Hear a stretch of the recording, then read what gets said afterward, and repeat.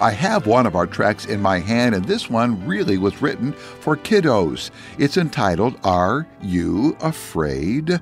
Are You Afraid? It begins this way. What makes you afraid? Failing in school?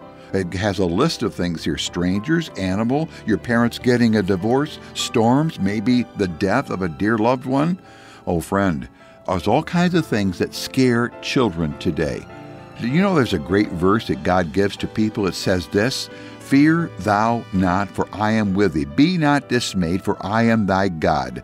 Perhaps you've memorized that verse, perhaps you have not. We use that verse and we talk about it in kid language to explain why a child need not be afraid, but it ends up coming to this point.